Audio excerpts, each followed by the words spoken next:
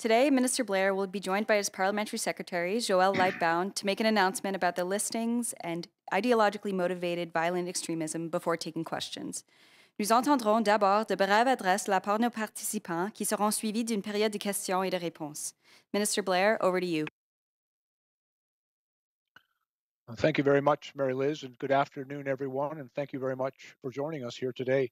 Today, we have asked you to gather as we announce the addition of 13 groups to the list of terrorist entities included in the Criminal Code. Recent events have made Canadians much more aware about the serious threat posed by ideologically motivated violent extremist groups. These groups are unfortunately active in Canada and around the world. Their violent actions and rhetoric are fueled by white supremacy, anti-Semitism, racism, homophobia, Islamophobia, and misogyny, and unfortunately, often in combination of all of the above. And on several different occasions, we have seen the tragic results that this type of extremism can bring to Canadian soil. Last Friday, we marked the 4th anniversary of the Quebec City mosque shooting, a tragedy that left 6 Muslim worshippers dead and 19 others injured. Places of worship have tragically been far too often the targets of violent extremism, and there have been attacks on other groups and gatherings of people as well. No matter the ideological motivation of violent extremist groups, they are all hateful, intolerant, and as we have seen, they can be dangerous. We also know that they seek to recruit people with military experience to leverage their training. Countering this group has become an important priority for the Government of Canada. In Canada, our public safety and national security officials use a full suite of measures to protect our country and to keep Canadians safe from any threat, including the threat posed by terrorism and ideologically motivated violent extremism.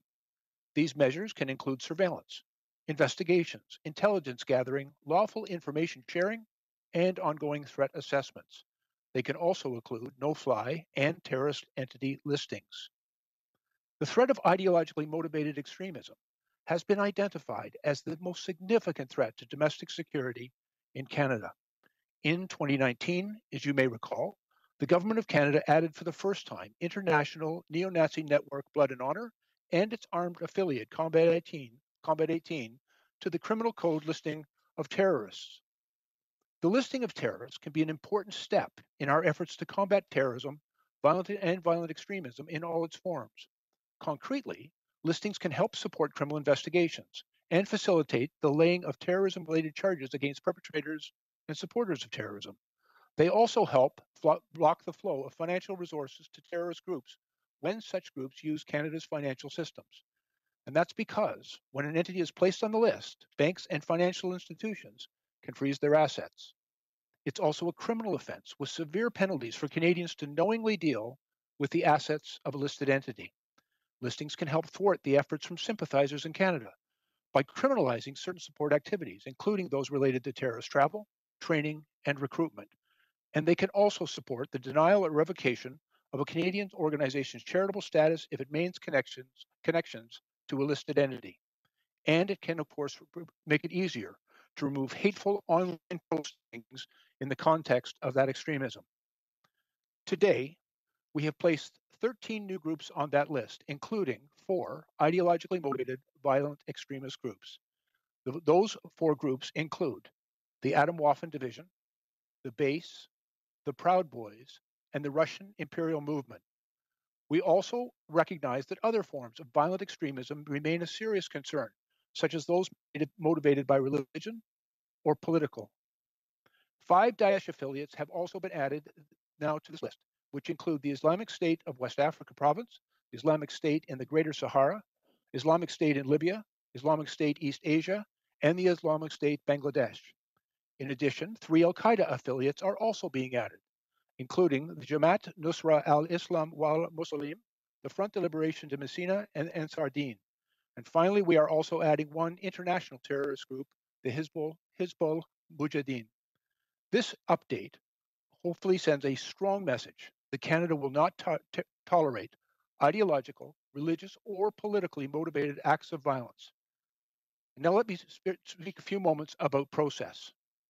Today's additions to the list of terrorist entities is the result of a neutral and expert process, which is based on evidence, intelligence, and the law. It is not a political process. It's a legal process. Our national security and law enforcement agencies have been monitoring the activities of these groups for a number of years. And it's important to note that assessing potential new terrorist groups is an ongoing process based on evidence, intelligence, and the law. The process is made up of cross-government consultations, security intelligence reports, assessments by the Department of Justice and the Minister of Public Safety to determine if a group meets the legal threshold set out in the criminal code and added to this list. To be very clear, our national security intelligence agencies, CSIS and CSE, along with the RCMP and other law enforcement agencies across the country, have been working tirelessly over several months and even years in gathering the intelligence and evidence that is necessary to support the decisions made today. In addition, that evidence and intelligence is presented to me, and it's also examined by the Department of Justice to ensure that it meets the important legal threshold for listing as a terrorist entity under the criminal code. The process is important, and it has been followed in this case. There must at all times be reasonable and probable grounds to believe that an entity knowingly participated or facilitated a terrorist activity or has knowingly acted on behalf of or at the direction of or in association with such an entity. I'll repeat, this is not about politics. It's not about infringing upon freedom of belief, association, or freedom of speech. It is about controlling the violent activities of ideologically motivated extremism. Each one of the newly listed groups announced today meets that criteria. It's also important to note that there are several safeguards built into the listing regime to ensure that the system remains balanced, fair, and meets the appropriate legal threshold. Any listed entity may request for its removal from the list, and if that removal is not granted, the criminal code allows for a review of the decision by the federal court. The entire list must be reviewed every 5 years to ensure that each entity continues to merit its inclusion. Our top priority is the safety and security of Canadians. We will continue to do all that we need to do to ensure that Canadians are kept safe from the threats of terrorism and violent extremism. We know that ethnic, racial, religious, and LGBTQ2S communities are often at much greater risk of hate-motivated crimes. And that's why, in addition to listing these organizations and the work we do to deal with their hateful activities, we are also supporting vulnerable communities and helping to make sure that they can feel safe in their gatherings places. For example, in last year's fall economic statement, we included $13 million in funding over 5 years to help communities protect their schools, their community centers, and their places of worship by installing security cameras, fences, and other security systems, and by helping to train their staff to respond to hate-motivated incidents. In addition, in 2018, the Government of Canada launched a national strategy on countering radicalization to violence.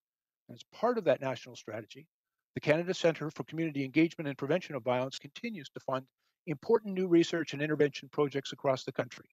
It includes community resilience funding for projects that help prevent at-risk individuals from being radicalized, or disengagement programs for those who want to leave violent extremism behind. And we are also doing extensive work with the digital industry and our close international partners on efforts to reduce the impact of terrorism and violent extremist content online.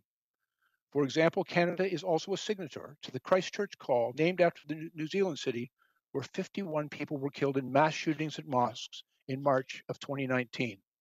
The call includes commitments for all government signatories and social media platforms to address terrorist and violent extremist activity online. Intolerance and hate can have no place in our society. Time and again, we have seen what can happen when their violent extremist ideologies are taken to the extreme. Ideologically motivated violent extremist groups represent a serious and growing threat to Canadian society, and we are doing everything we can to respond appropriately. We'll continue to use every tool at our disposal, including the listing of terrorist entities, to counter these activities, to protect our country and our interests, and to keep Canadians safe here at home and around the world. Thank you very much. Thank you, Minister Blair. Joël, over to you. Bonjour à tous et merci de vous joindre à nous aujourd'hui. Il ne fait aucun doute que les groupes extrémistes violents motivés idéologiquement posent une menace sérieuse. Ces groupes sont actifs au Canada et partout dans le monde. Leurs actions violentes et leur rhétorique sont alimentées par la suprématie blanche, par l'antisémitisme, par l'islamophobie, par la misogynie et bien souvent par un mélange de tous ces éléments. À plusieurs reprises, on a constaté les conséquences tragiques de ce type d'extrémisme en sol canadien. Il suffit de penser que vendredi dernier, le 29 janvier, on soulignait le 4e anniversaire de l'attentat à la Grande Mosquée de Québec, une tragédie qui a fait 6 morts de la communauté musulmane et 19 autres blessés. Il serait aussi naïf de croire que le Canada est à l'abri de ce qu'on a vu se produire dernièrement à Washington le 6 janvier dernier. Quelle que soit la menace ou la motivation idéologique des groupes extrémistes violents, ils sont tous haineux, ils sont tous intolérants et ils sont tous dangereux. De fait, on sait qu'ils cherchent souvent à recruter des personnes qui ont une expérience militaire de sorte à tirer parti de leur entraînement. La lutte contre ces groupes est et doit être une priorité. Au Canada, nos agents en sécurité publique et nos agents responsables de la sécurité nationale emploient une série de mesures pour protéger notre pays et pour protéger les Canadiens de toute menace. Parmi ces mesures figure la liste des entités terroristes en vertu du Code criminel. Aujourd'hui, on a inscrit 13 nouveaux groupes sur cette liste, dont 4 groupes extrémistes violents à caractère idéologique. Les Proud Boys, la division Atomwaffen, le Base et le mouvement impérial russe. On reconnaît ici aussi évidemment que d'autres formes d'extrémisme violent restent une préoccupation sérieuse, comme l'extrémisme motivé politiquement ou par la religion. C'est pourquoi sont également ajoutés à la liste des entités terroristes du Canada 5 affiliés de Daesh, 3 affiliés d'Al-Qaïda et un groupe terroriste international, Hizbul Mujahideen. Il s'agit d'une étape importante dans nos efforts pour lutter contre le terrorisme et l'extrémisme violent sous toutes ses formes. Concrètement, l'inscription d'entités sur cette liste peut aider à soutenir les enquêtes criminelles et à faciliter le dépôt d'accusations liées au terrorisme contre leurs acteurs et ceux qui les soutiennent. L'inscription aide aussi à bloquer le flux de ressources financières aux groupes terroristes quand ces groupes utilisent des systèmes financiers canadiens. En effet, quand une entité est inscrite sur la liste, les banques et les institutions financières gèlent ses actifs. Et pour les Canadiens, il faut rappeler que c'est une infraction criminelle assortie de sanctions sévères que de transiger en connaissance de cause avec les actifs d'une entité inscrite. L'inscription contribue aussi à contrecarrer les efforts des sympathisants au Canada en criminalisant certaines activités de soutien, y compris celles qui sont liées au déplacement, à l'entraînement et au recrutement.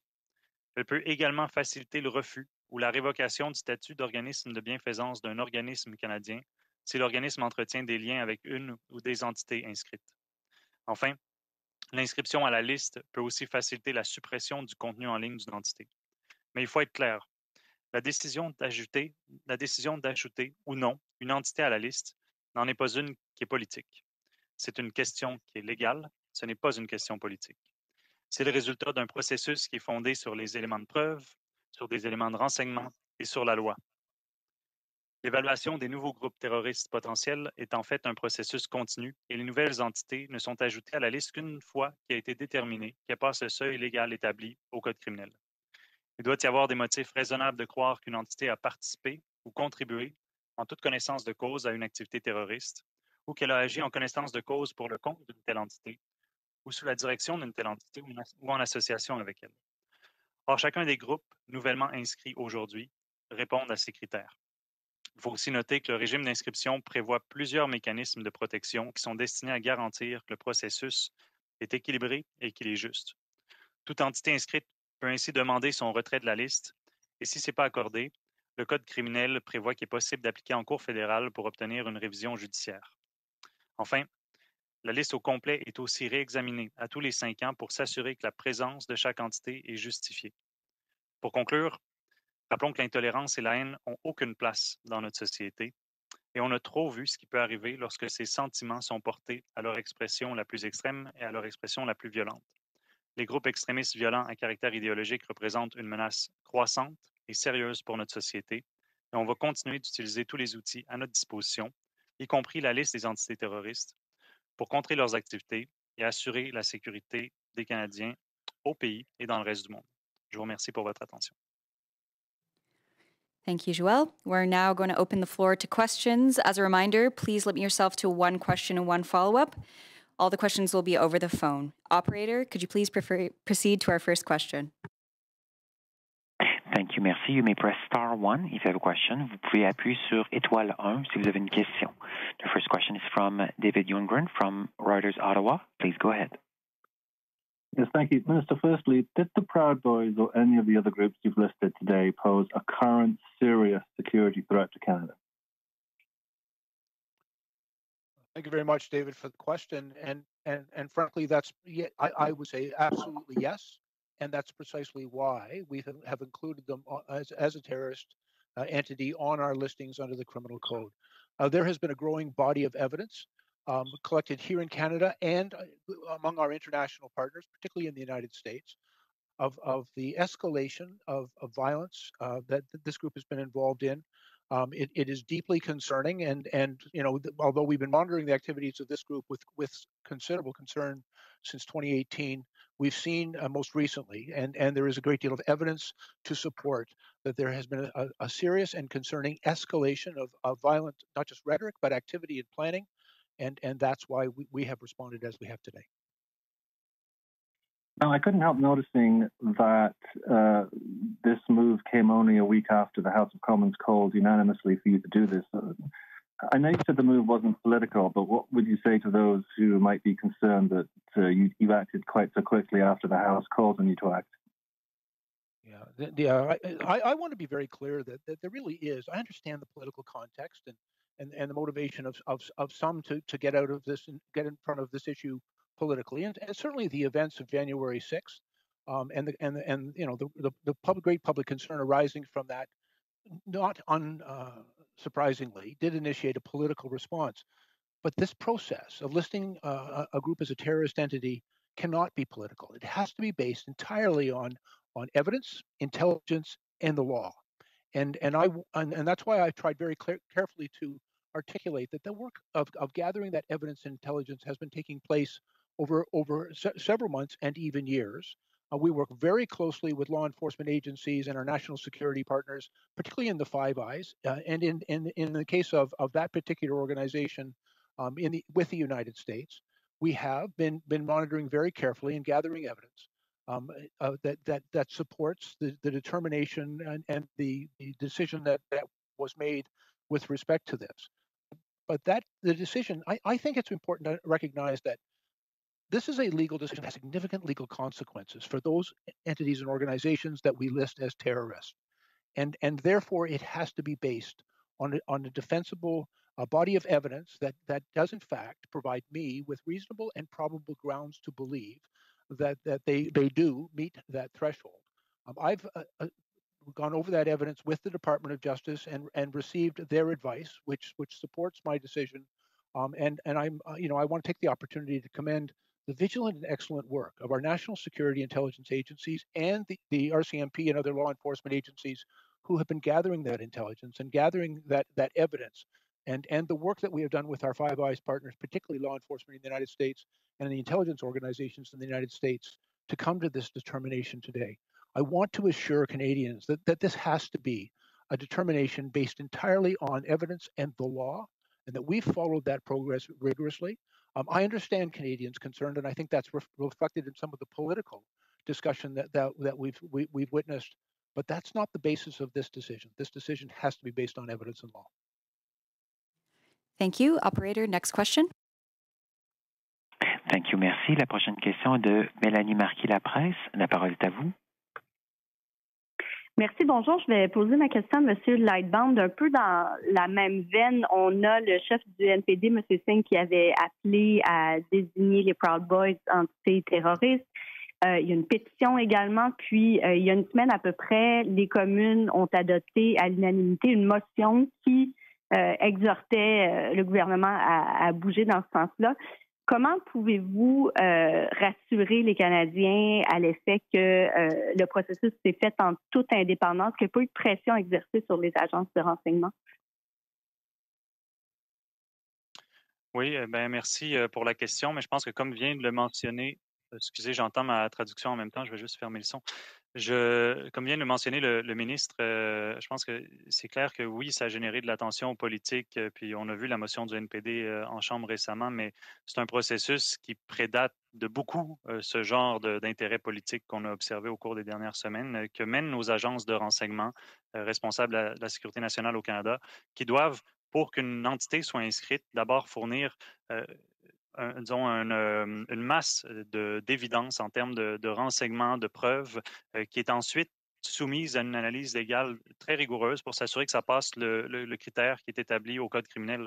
Et c'est ce qui justifie aujourd'hui qu'on voit ces 13 groupes être nommés et le critère est le même pour les 13 et ça suit le même processus pour chacune des entités qui sont nommées aujourd'hui. Suivi?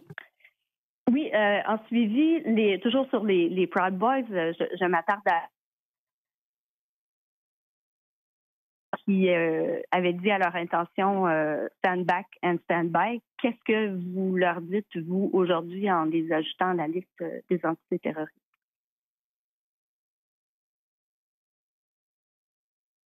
Je ne sais pas si la question m'est destinée ou elle est destinée au ministre. J'ai manqué une partie de la question. Mélanie, Oui, could you repeat your question? Oui, c'est pour vous, M. Lightbound. Je disais que l'ancien président des États-Unis, M. Trump, avait dit à l'intention des Proud Boys stand back and stand by. Qu'est-ce que le gouvernement canadien leur dit aujourd'hui en les inscrivant sur la liste des entités terroristes? Nous, notre analyse de l'organisme, de l'organisation de l'entité est indépendante de ce genre de propos qu'on a pu observer au sud de la frontière. Je pense que le message que ça envoie pour les Proud Boys comme pour les 12 autres entités qui sont listées aujourd'hui, c'est que à partir du moment où une entité est listée, on connaît les conséquences légales, que ce soit financières sur les actifs des sociétés, sur aussi le pouvoir que ça donne aux forces de l'ordre pour intervenir et déranger les activités de ces groupes quand ils sont observables ici au Canada. Donc, je pense que ça envoie un message qu'on les avait à l'œil. Maintenant, ils remplissent les critères pour être nommés sur la liste, ce qui donne encore plus de pouvoir aux forces policières pour s'assurer qu'ils ne puissent pas ici amener la violence en sol canadien. Là. Thank you. Operator, next question. The next question is from Paul Vieira, Wall Street Journal. Please go ahead. My questions were answered right off the bat. Thanks. Thank you. Operator, next question. Thank you, merci. La prochaine question est de Hélène Buzetti, Le Devoir. La parole est à vous. Oui, bonjour. Je ne sais pas si c'est vous, M. Lightbound, ou le ministre qui peut répondre, mais une des principales conséquences d'une inscription, c'est que nos avoirs financiers sont gelés. J'aimerais savoir, est-ce qu'on a une évaluation des avoirs des 13 groupes qui sont listés aujourd'hui?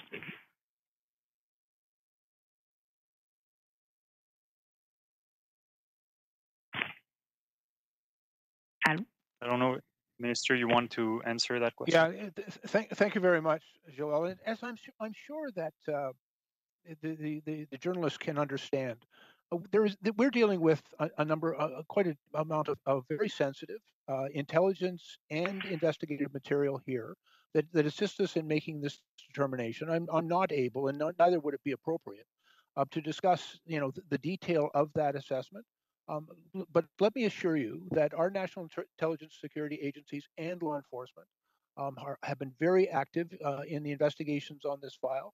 The financing of terrorist activity and violent extremism forms always part of those investigations, but I'm not able or prepared to share the details of those investigations or that intelligence in this briefing. It's not appropriate, but I want to assure Canadians that our agencies remain vigilant and are working hard with each other and with our international partners in those investigations. So, Minister, allow me to ask the question differently then. Without revealing how much money each of those organizations have, can you give us a sense or an appreciation of how widespread their network of resources was in Canada? Thank you. Thank you. And within the limits of the rules with respect to evidence and intelligence that I don't want to breach, there are, for example, a number of ways in which these entities have been able to do fundraising. through crowdfunding and in various means, etc. Those are now going to be severely restricted and constricted.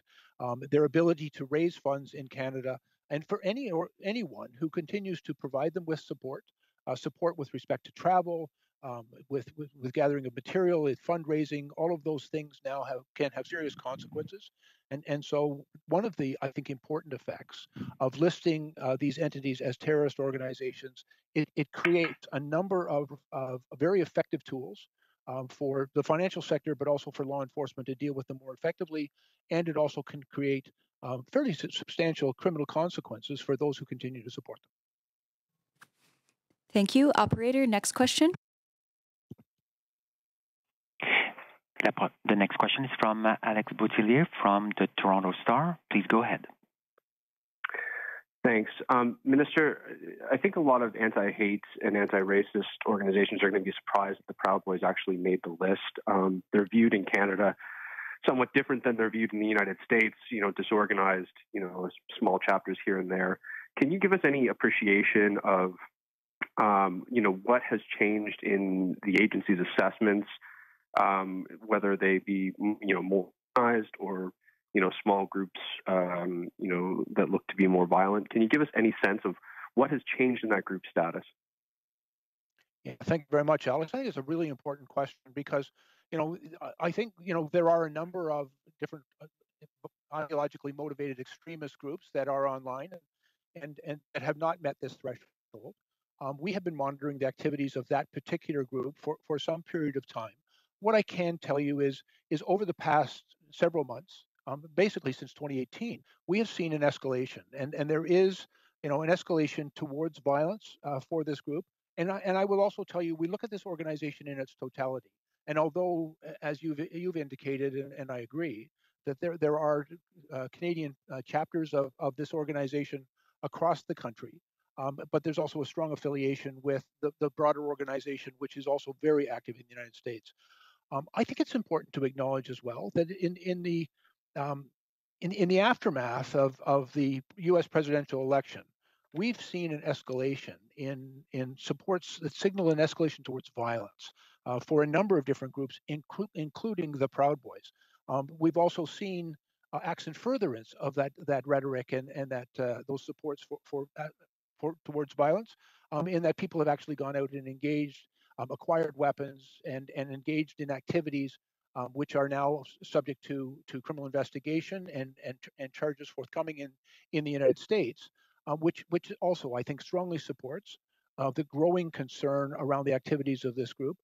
I also want to acknowledge, and I've listened very carefully to those organizations who are concerned about the impact on free speech and freedom of association, and as violent and as repugnant as the rhetoric and the ideologies of these hateful organizations might be, it's important to acknowledge that there is a threshold beyond which that it's no longer about speech, it's about violence, and it's about extremism, and it's about terror. And in my opinion, based on the totality of evidence that our national security intelligence organizations and law enforcement have gathered, also what we have obtained from our international Five Eyes partners, particularly from the United States, I think provides us with an overwhelming preponderance of evidence that the activities of that organization now meets the threshold of a terrorist entity, and that's why we've listed it.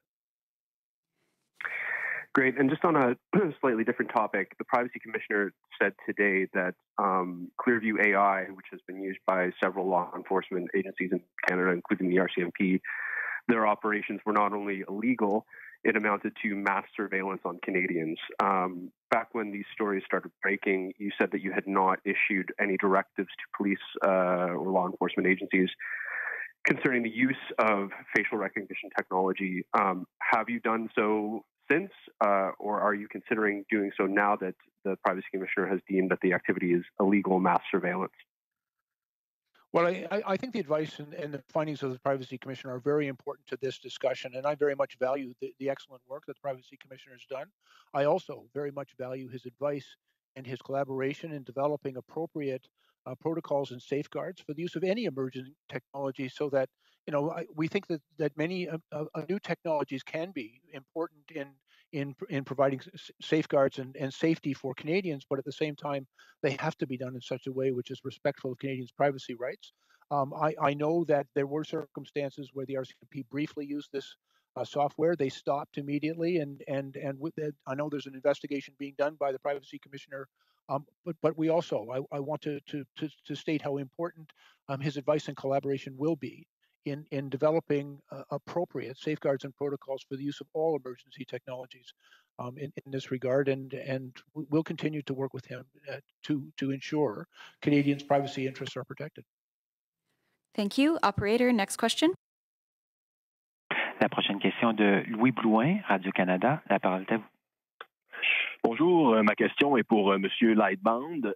Monsieur Blair l'a abordé un petit peu, mais j'aimerais vous entendre là-dessus. Quel rôle a joué l'élection présidentielle, le saccage du Capitole dans la décision qui est prise? Est-ce que ça a été un facteur? Puis jusqu'à quel point ces événements-là, la contestation du résultat de l'élection, etc., ont joué un rôle dans peut-être l'augmentation de la menace? J'aimerais comprendre là jusqu'à quel point ça a été un facteur dans la décision qu'on annonce aujourd'hui.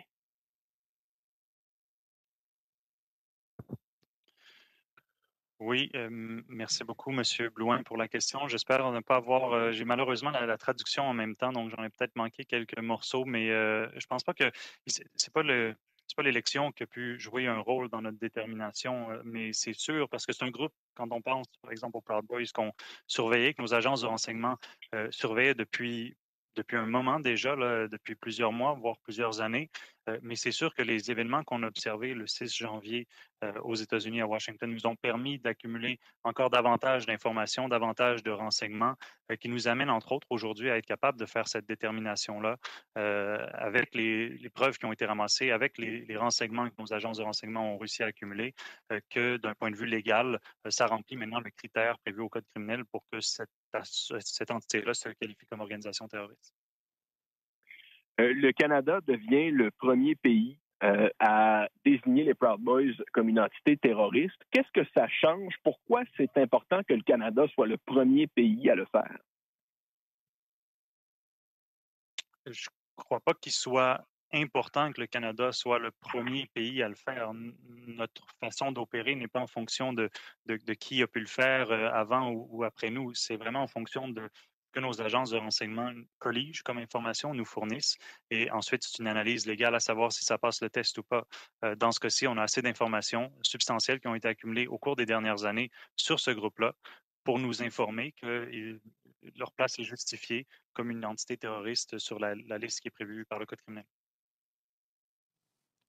Thank you. Operator, next question. The next question is from Libertium from Canadian Press. Please go ahead. Yes, thank you. This question is for Minister Blair. I'm just curious as to the use of the term, the IMDE acronym, if you will. Wondering why aren't we labeling these? Why isn't the government labeling these organizations white supremacist groups? Right-wing organizations, that type of thing. Why the use of this term to describe these organizations? Yeah, thanks. And I think it's an important question. Listen, hate knows no bounds, and unfortunately, and although the group that we refer to today has demonstrated white supremacist, racist, Islamophobic, homophobic, and misogynist attitudes, all ideologically motivated extremism when it crosses the threshold of violence. Therefore, that the acronym of IMVW, I think, is an all-encompassing and accurate reflection of growing concern about the activities of these groups that are motivated by ideology, so it's not just politics, it's not just right or left, and it's not particular to any particular religious background or bias or hatred, but rather in totality. The ideologically motivated violent extremism of these groups is what is deeply concerning. And I would point, for example, that the other groups that we have listed today that also meet that definition, the Ottawa division which is a neo-Nazi terror group. Most of their hatred is anti-Semitic and deeply concerning to us. The Russian imperial movement has a political element, but is also ideologically driven, and the base also a neo-Nazi organization, nihilistic and accelerationist in their rhetoric. The group, the title of ideologically motivated violent extremists, I think is a useful one. It is all encompassing for those groups. It isn't about their bias. It isn't about their speech. It is about their violent extremism and their willingness to escalate and use violence in the furtherance of their aims and advancement of their ideologies. That's why we use the term. I think it's an appropriate one, and it doesn't limit us, but it also, I think, is useful in that there's a number of different motivations that can lead to violent extremism, and the definition and the intelligence gathering that we use enables us to gather that information appropriately for all such groups. Thank you. And a number of NGOs, civil society groups, the International Civil Liberties Monitoring Group in particular, is welcoming the fact that the government is taking action against hate groups, but it has raised concerns about the use of the terror list and the fact that it exists, suggests that it is actually a threat to Canadians' rights, and that there should be other avenues, if you will, taken to address these groups and tackle them that would better protect Canadians' rights. How would you respond to those criticisms? Yeah, I first of all, I want to assure them that I understand their concern. I've listened very carefully to their concerns. I've had a number of conversations just this morning with them, and to provide them with assurance that the decisions that the Government of Canada has reached and announced today is in fact based on evidence. It's based on intelligence, and it's based on that legal threshold, that very important legal threshold that must be met. I also understand the concern. This isn't about, a particular set of beliefs or even the various hateful speech that presents itself online. There are other tools available to us to deal with appropriately such behaviors and such beliefs. But having said all that, the use of the terrorist entity listing has some significant legal consequences as well. It's one of the reasons it has to be done so carefully. It's one of the reasons it can't be a political decision. It has to really be one based on strong input from our cross government collaboration of our agencies, particularly in the national security intelligence field, in law enforcement, and at the Department of Justice, because it is a determination that has significant legal consequences. I understand the concern that is expressed. I want to assure those who very much care about civil liberties that our government does too, and it is our intent to always stand up for Canadians' constitutional rights, to uphold our Charter of Rights and Freedoms, and to protect Canadians' civil liberties, and at the same time, for those individuals or organizations that cross a very important but significant threshold of violent extremism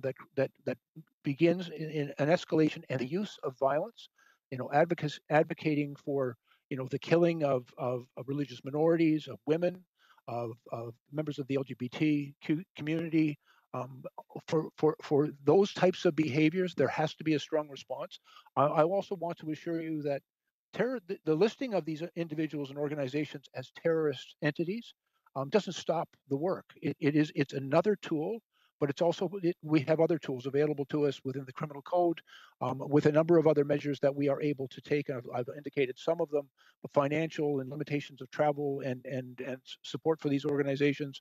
We'll use all of the tools in the toolbox to keep Canadians safe, but we will always do it mindful of our responsibilities to uphold the Charter of Rights and Freedoms and Canadian liberties.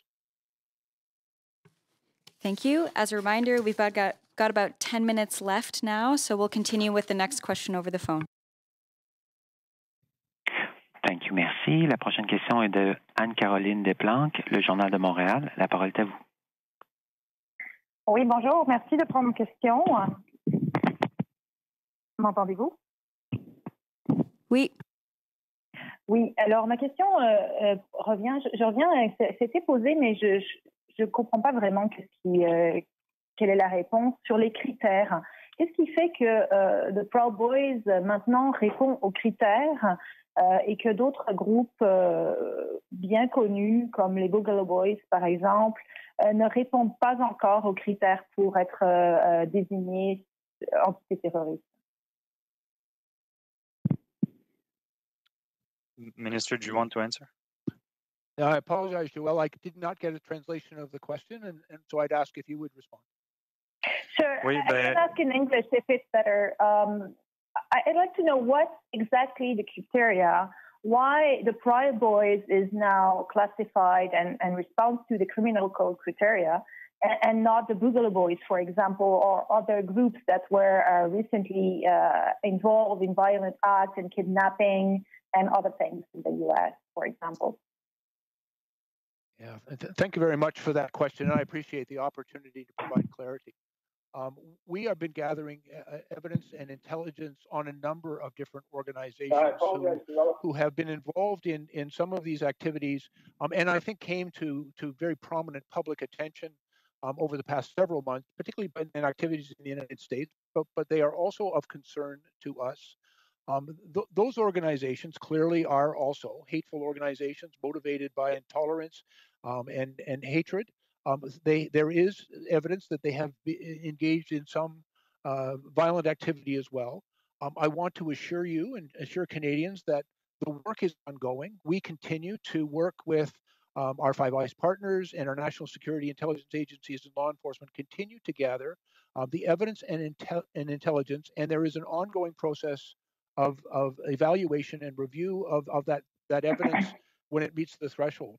I don't disagree that some of these groups are in fact quite odious and their activities and their rhetoric is vile. We will continue to do the work and the process. I think it's also important to explain the process of terrorist listings. It's not an annual activity, it's an evergreen process. And so as we gather that intelligence and as an assessment and determination is made that the intelligence and evidence may meet the threshold for any particular group to be included on this list as a terrorist entity, we'll bring that information forward. The work is ongoing, but what we have announced today is the culmination of the work to date, and there's more to do. Thank you. Follow up? Yes, thank you for your response. It's much better and much clearer now. My other question is regarding what is done with the members of these entities to ensure that they are actually not involved. Yes, ma'am, and I think that's a reasonable concern that many may have. We have seen a number of these very hateful individuals who move from group to group. We've seen a number of groups that have offshot from others. And for example, today we listed both the base and the Proud Boys, and there is some evidence that some of the individuals who are involved with the base had earlier origins in other groups, including the Proud Boys. And so it is important that there be an ongoing commitment to the gathering of intelligence and the evaluation of an assessment and analysis of that intelligence and evidence so that we keep careful track of these individuals. Just because they change their T-shirt or the patch that they're wearing on the shoulder doesn't really change the true nature of these terrorist groups. And so it's an ongoing process.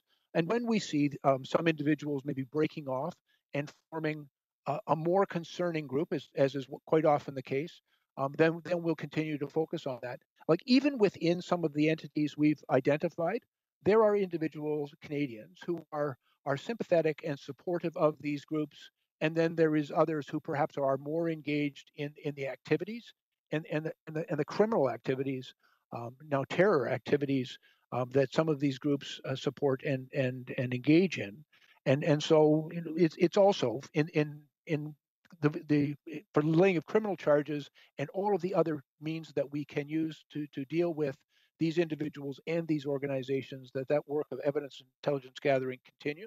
And I want to assure you that that's the work that we are very much engaged in. Thank you. Operator, we'll go to our last question over the phone. Thank you, merci. The last question is from Justin Ling, freelance. Please go ahead. Hi, Minister. Good afternoon. Thanks for doing this. I'm wondering if I know we've been around this a couple times already, but I'm wondering if you can get a little more specific on exactly what the sort of maybe cocktail of intelligence and decision-making that went into these groups specifically. The Proud Boys, for example, have never faced a terrorism charge, best we know. anywhere. This Russian group, as far as I'm aware, has no footprint in Canada. You mentioned earlier that, yes, there was some sort of fear or anxiety about the possibility of domestic violence from some of these groups. Does that mean that there was a specific plot that may have been disrupted or considered? Does it mean that you were relying on intelligence that may not have been made public yet in the court system? Or are you, in fact, just relying mostly on open source intelligence that indicates these groups have participated in violence in the past?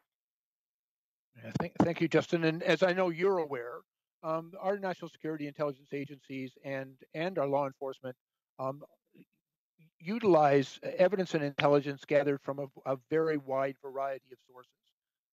I will tell you that without, as I've said, I'm not going to get into specific elements of that evidence, except to tell you that there is a great deal of information that is available to us about the activities of a number of these groups going back a number of years. All of them have some influence in Canada. Some of them have a more strong presence in Canada. But their activities represent a risk to Canada and to Canadians around the world. As you know, we work very closely, as I've already said, with our Five Eyes partners. And so there is a great deal of information and intelligence that has been available and continues to be available. I think it's also important to acknowledge that the events in the United States in particular over the past several months, beginning in 2018 with violent demonstrations that took place in Portland and in Charlottesville and in Seattle, also provided with our intelligence and law enforcement agencies with a trove of new evidence. We've seen, obvious violent activity that took place on or around January 6th in the United States. And as disturbing and concerning as those images and those events were, they also provided law enforcement and our intelligence services with a trove of new information, which and quite frankly, many of these groups revealed themselves through those events that I've articulated and other events. Their intent and their escalation to violence became quite clear and evident, and we're acting on that evidence. And as a follow-up, I'm sorry, I'm going to wedge two questions sort of into one here, but obviously under the criminal code, you have the ability to use intelligence that has not been made public and not been entered into the court system to make these decisions. Was any of that intelligence instrumental in this decision? Without going into the details of the intelligence, or are you using classified intelligence that's not been shared? And kind of further to that, maybe we'll just leave it there. Yeah. And Justin, let me say that my responsibility is to examine the totality of evidence and intelligence that is available, and to determine its merit and its validity, and using all of that information that the national security intelligence organizations and our law enforcement are able to provide to determine whether or not it meets the threshold of reasonable and probable grounds for me to believe that this group meets the threshold as a terrorist entity. I then made sure that evidence and intelligence was also examined by the Department of Justice, and got a very strong legal opinion in support of my determination that it in fact did meet that legal threshold of reasonable and probable grounds. And therefore, then we've continued with the process of bringing that before Cabinet and for an order in council, which actually creates the entity. It is the totality of evidence from all sources that is considered in that determination. Thank you, everyone. That's all the time we have for today. Thank you all for joining us.